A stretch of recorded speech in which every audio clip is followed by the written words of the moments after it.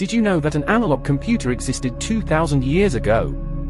In 1901, a remarkable relic with gears was found off the coast of Greek island Antikythera. It had 82 moving parts with 37 meshing bronze gears, and archaeologists called it antikythera mechanism. This is believed to be the oldest analog computer, which was used by the Greek astronomers to predict eclipses, track the movements of Sun and Moon, and the positions of the 5 planets then known to the Greeks, starting from Mercury till Saturn.